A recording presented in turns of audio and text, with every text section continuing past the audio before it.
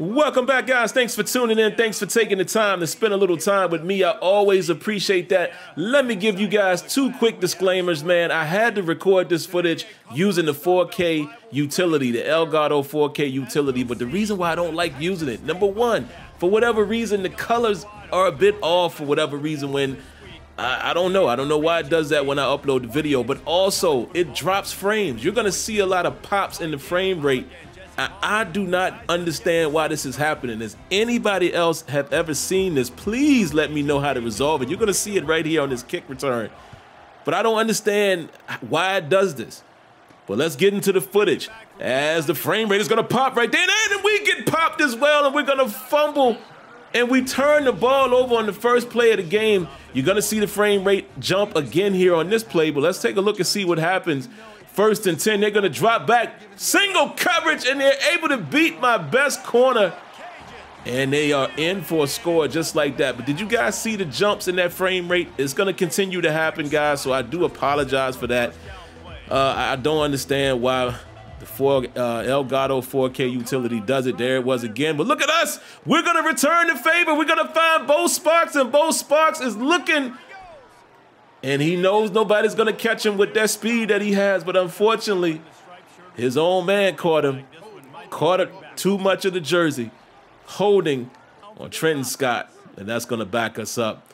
So like I said, guys, hope you will enjoy this video. I apologize for the quality, man, as far as the frame rates. And if the color is off, that's the reason why. I don't understand why it happens. But like I said, man, if you guys have seen it before, please give me some help and some advice on it. As here we are, guys, trying to return the favor, man. We started deep in a hole, especially after the penalty. But here we are, man. We on up to the 38-yard line. 1st and 10. We're going to survey the field. Find a man across the middle. We actually had Conley more wide open to the left there, but we missed him. But put a good drive together and got into a 2nd and goal from the 5. We're going to hand it off to Marty, and Marty cuts back. But he's only able to pick up a yard there. 3rd and goal, we're going to go with the, yes, you know it, the touch pass, which has been good to us. Bo Sparks in for the score into the end zone. And he's dancing on him, shaking on him, dancing on him, shaking on him. Let's do it, let's do it. But I will say this, guys, don't fall in love with a play too much in this game, man, because especially on Heisman difficulty as I'm playing on, it will adjust. It will stuff that touch pass if you do it too much.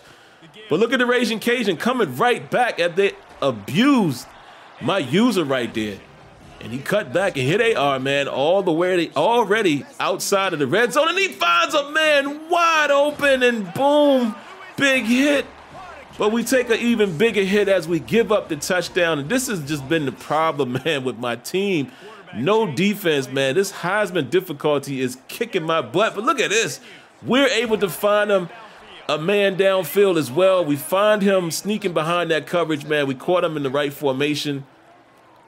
And here we are on a 3rd and 9. I chuck it down thinking I was going to be able to make a move with Marty. But good tackling there. But hold on. Feeling a little pressure, man. We're feeling like we have to go for it. We don't want to turn the ball back over that quick. We drop back and we find the tight end, and he gets down to avoid the contact. And just like that, here we are, man. 2nd and 16 from the 27, and we're going to throw it up. And yes, it's a score. Able to drop that ball into the bucket.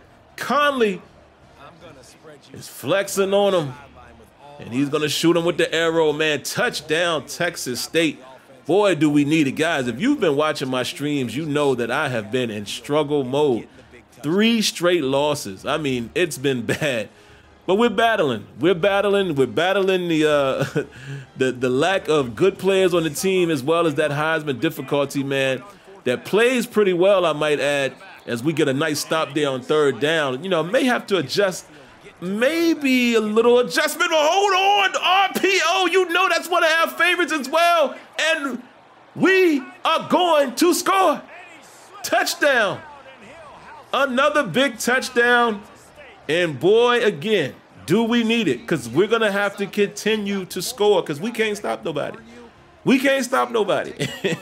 Our weakest link is clearly the secondary. We're going to have to score, man, and it's been quite a daunting task. Chris Don Jr., man, one of our transfers. Yes, he has enough speed. Called that RPO at the right time, man. Got the blocks that we needed, and nobody's going to catch him when he's in open field. And here we are back on top, man. I just don't know how long it's going to last, so we're going to see. But here comes the Ragin Cajun, man, from the 43. They're going to drop back, and he finds a man deep downfield. Beautiful catch in front of my secondary again. And I find myself having to play a lot of man coverage because the zone ratings are terrible. Man ratings are not much better, but they're better than zone. So that's why you see me run a lot of a lot of man and a lot of match coverage. But look at this, man. It's like Swiss cheese out there. 1st and goal from the 4. What are they going to do here? They're going to drop back. And they have the confidence that they're going to score. And they find their stud receiver as well. Secondary is deflated right there. Crowd going crazy. And just like that, man, it has to hurt. It has to hurt. That's why you saw the defense react the way they did, because they know that they have been, big time catch, nice layout. But the defense knows that they have been the problem, man. But it is what it is. Here we are, guys. Fake toss. Oh, we're going to run the ball with Marty. Oh, Marty stays up. I didn't even know I was still up. That's why you saw that stutter. But he has speed too, and he's going to score. Oh, my goodness, guys. You saw in real time right there the hesitation. That was not a move. That was me thinking that I was tackled. But Marty, with his 90+ rating, the impact player on the team, the stud of the team, the senior who returned. I didn't think he was going to return for his senior year. Look at this, man. He's able to take on the contact and stays up. And there I go right there thinking I was down. Took my hand off the stick and pause. Took my hand off of the left analog stick there, man, and I didn't think he was still up, but we were able to recover and get that touchdown. And look at the defense, man, trying to step up on 3rd down. Forced the punt, and here we are on 3rd and 4. We're going to go with the touch pass again, and look, I told you, can't abuse it. Can't abuse it. We did get just enough.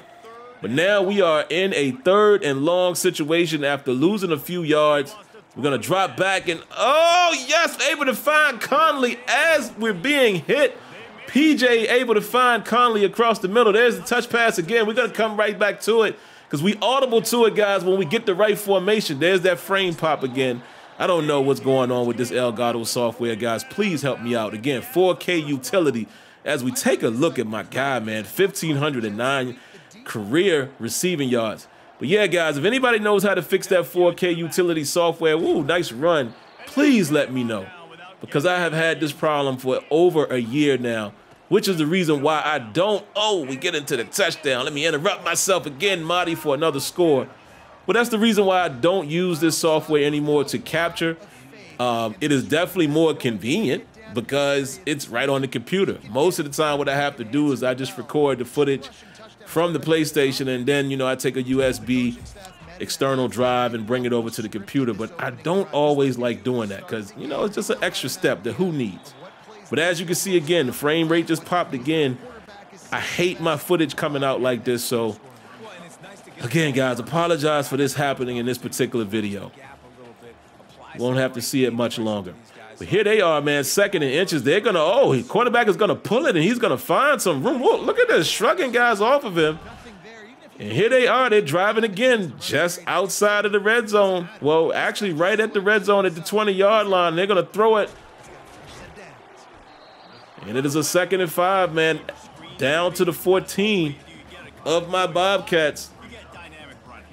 I'm telling you guys, we just can't stop anybody. We got to get a stop somehow, some way. Here they are, 2nd and 5, and he just finds his man again in front of my defense, man. He has all day back there. That's the one thing I'm keeping an eye on, guys, with Heisman, is whether or not pass rush is there. It looks like you're not getting a lot of pass rush, so I may have to adjust the pass blocking just a little bit because I still want it to be, look at this, here they come again, man. Here they come again. I still want pass rush, to just, produce some pressure, but I don't want it to where I'm always getting sacks. I want it to be more realistic, so I'm trying to determine if it's the ratings or if it's just my, is it Heisman or is it my players? Because last season I had a stud on my defensive line, and he got a lot of sacks. He actually won the award for a DN. But look at this, man. They just tearing us up, man. But we did force him into a third and 13. I said a 13. Look at this. We get an interception. Finally, my boy Eaton, my main corner. I don't know why I didn't stay in the end zone there. I got too excited, but finally we get a stop. And my impact player on defense, the best man cover corner that we have, comes up with a play. And I know the quarterback wants that one back. All he had to do was lob that thing or loft it over his head, and I think he would have been able to put it in a very good position there. But Joshua able to cut it off, man, so there we are. But here we are, guys. Here we are trying to drive again. And let's see what we could do. Ooh, beautiful throw, revamp passing as we're going to go to Bo Sparks once again, adding to that career receiving yardage. Look at my boy Marty, man, trying to tick this clock away. As you can see, we letting that clock tick on down late here in the fourth quarter. It would be beautiful if we could score a touchdown here. That's what we're trying to do, and let that clock tick, tick, tick. We're going to hand it off to the third string back. Almost got in there. I don't know how he allowed himself to get knocked back there, but luckily enough, Burgess Jr. is able to get in for him. And we're feeling pretty decent right now. Not comfortable, but decent. But like I said, guys, with the pass blocking, I might have to turn it down just a touch to create some real pressure.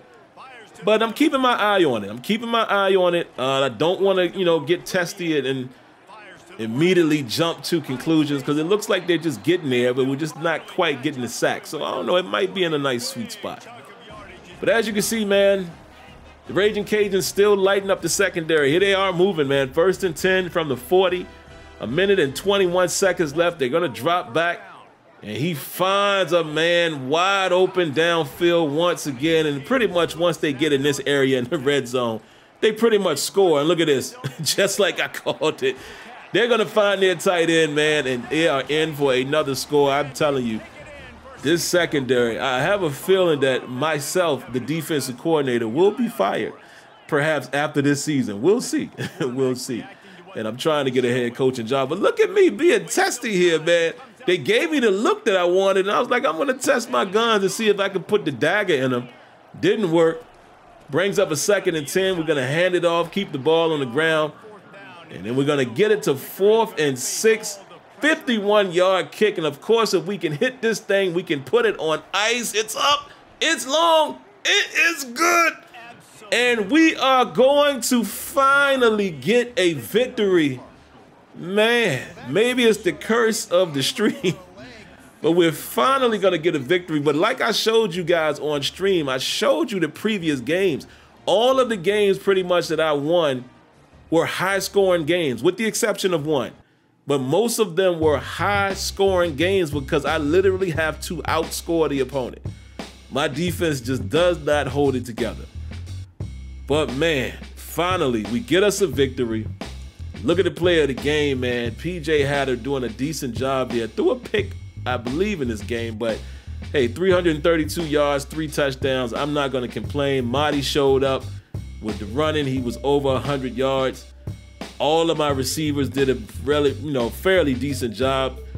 They came up big when they needed to. Bo Sparks, of course. Conley came up big. Wilson didn't do so much this game. But here again, man, I'm going to keep complaining about this. I don't understand why you don't have an option to show both. I don't get that here. You got to go back and forth. So I'm just kind of showing you guys, their stats here. And sometimes, as you guys are going to see here, when I switch back to Texas State, it's going to get stuck. Like it sticks for whatever reason, and I have to back out and come back. But they were able to rush for 97 yards and 96 yards. Or, no, that's passing. Excuse me, that's receiving. But look, right here, I'm on passing. See where it says passing, but it won't show it. It continues to show receiving. Crazy. So here it is. Finally, I'm back to it. And there you are. There you are, 184 rating. Did not throw an interception. I thought he did, man. But 23 for 33, 332, 3 touchdowns. Heck of a day for P.J. Hatter. Ismail Mahdi, 15 for 133 with 2 touchdowns. Can't be mad at that. And look at Bo Sparks, man, you know, kind of leading the way. And nobody really had a ton of receiving yards. Don Jr. actually had the most receiving yards. And then defensively, as you can see, Dion McKinley, 10 total tackles. And that is how the cookie is going to crumble. Right there.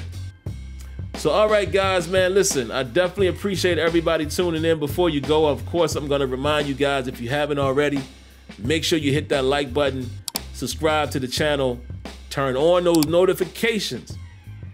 Be looking out for the streams, and I'll catch you in the next one. Peace.